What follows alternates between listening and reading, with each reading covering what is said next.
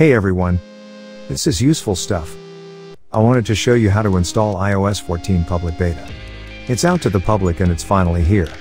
So anyone having a supported iDevice can install it and test it out. Basically, all the iPhones compatible with iOS 13 are compatible with iOS 14 as well. You must already know that it's in beta mode.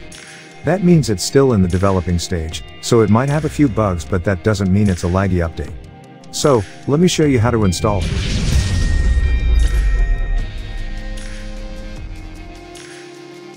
As you can see, Apple allows me to update to iOS 13.5.1 and not to iOS 14. So let me show you how to get the iOS 14 beta update. It's absolutely safe as we will use the official Apple site to get the update.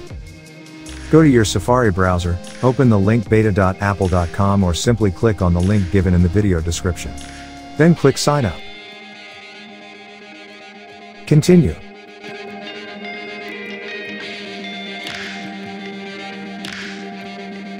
Need to accept the agreement. If you like reading, you can read it. Else, simply click on Enroll your iOS device. Now, before downloading the profile, make sure you have backed up your iPhone recently either on iTunes or iCloud. So that in case you want to switch back to iOS 13, you do not lose any data. For backing up to iCloud, go to iCloud and switch on iCloud Backup. After that, you can click on the Backup Now button to start the backup process. Currently, I can't do that because I have a lot of data on my iPhone, and I do not have sufficient space left in my iCloud. But, I have already taken a backup on iTunes. So, let's continue the process. Download the profile. So it's downloaded. As you can see, profile downloaded.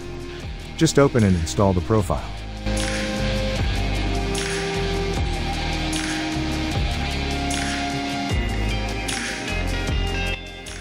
The profile has been set up perfectly.